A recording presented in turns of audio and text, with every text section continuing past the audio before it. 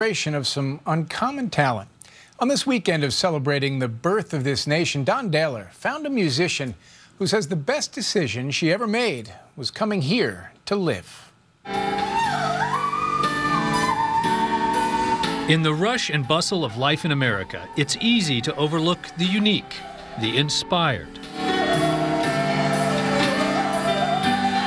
Evidence, a concert for New York subway riders by the Saw Lady.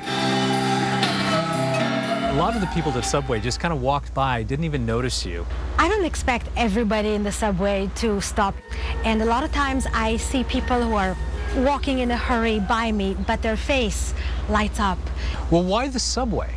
The subway has a magic that no other place has. When I am stationary, I sit down and I get to watch the world from a different angle.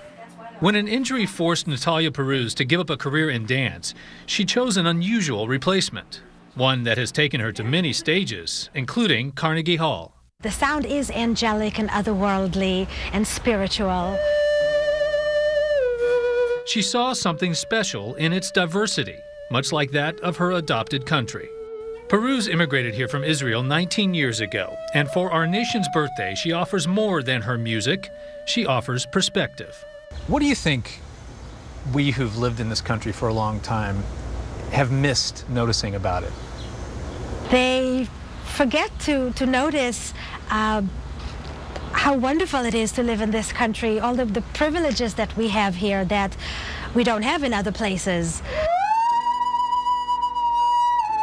And I think that my decision of living here is probably the best decision I've ever made in my entire life. Don Daler, CBS News, New York. Updating our top story, Asiana Airlines